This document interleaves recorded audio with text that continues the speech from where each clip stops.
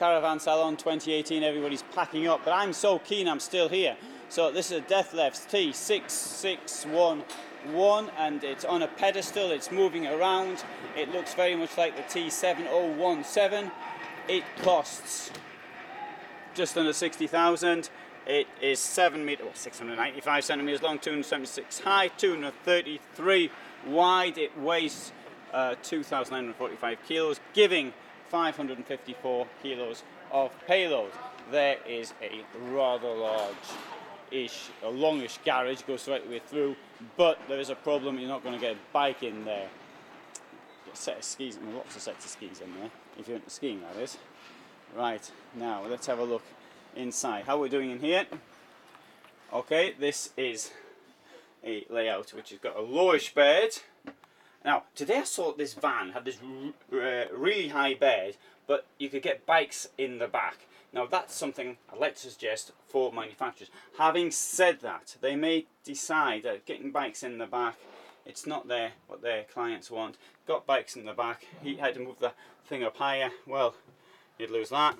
Storage here, you'd lose your hanging space there, you'd lose your storage above the bed, you'd lose your hanging space here,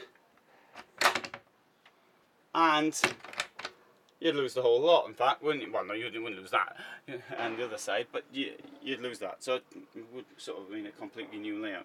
Now, putting your hanging space over your bed, of course, it means no more space in the bed. And this is one of these enormous beds. You can stick this cushion down here, be the other way around, and that'll give you a stack of space. Now, also, you've got your boiler there, and down here, you've got a bit more storage as well. Keep plastic bags in there, for example. Right, now here I've got a false mirror with there's a shower down there with two plugs at either end. They're sort of the motorhome ones, but you've got a domestic plug hole in there. This here comes out to reveal the shower like that. See? Right, and there's your shower apparatus. If you want to shower in front of the mirror to shave or something, unfortunately you can't do that. And you've got a bit more storage in there. You can keep your cosmetic stuff in there, your soaps, your creams, your whatever else you might use.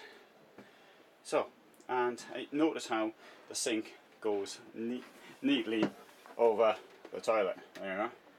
Right, there's a lot of clearance there. You can keep some towels on top of the toilet when you're in the shower. Right, do you like that or not?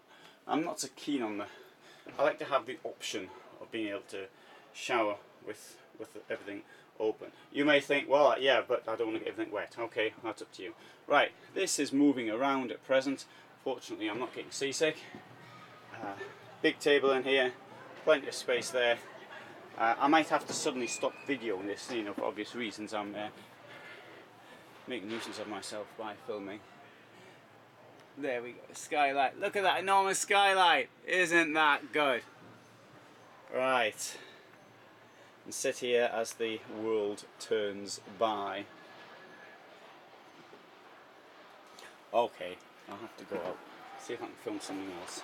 I don't want to lose my bag. I want to just show you quickly what it looks like as it's getting tidied up. We've got that van over there, which is pretty brilliant, really. The photovoltaics. Now, see the film I did on that. I think that them photovoltaics are there to power the stuff which is inside the van, not the engine, the motor itself, which is a pity. Right, now, okay, Dethleffs i7, Dethleffs i7051, there's the A6977, but hello. It's nice when people know me. But look, I've got a feeling I'm going to be in Isny Algoy before long, so perhaps I'll have to wait until I get there, so I don't want to get in anybody's way as I'm filming. So I think that's from Dethleffs stand at just low about.